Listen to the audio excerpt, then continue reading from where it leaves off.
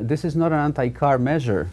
It's about making travel more effective and more pleasant for everybody at all times. And transportation planners say pleasant comes at a price. They're considering charging you to drive on busy streets or go in and out of downtown during rush hour. The pricing would work like this. If you travel during the peak rush hour of 8 to 8:30, you'd get charged the most money. Outside of that time, if you drive between 7 and 9, you'd still get charged a little bit. Or if you drive at another time, you won't get charged anything at all. The message: if you have a flexible schedule, flex it.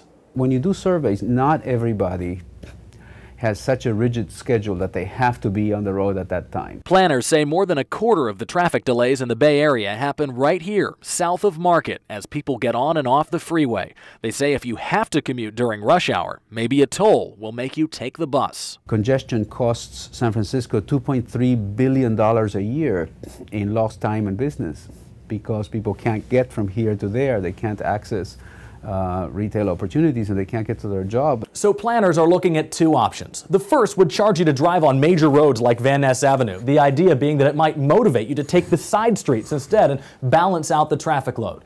The second plan would actually draw a ring around downtown and charge people to go in or out. People who live downtown might be exempt. We're talking about tolls in the neighborhood of $1.50 collected automatically, and the money would go to better roads and buses. It doesn't go into hospitals, it doesn't go into education, it goes right back into providing the commuter that paid that fee a better commute. So what do folks think of this? KRON 4's Dan Kerman has reaction.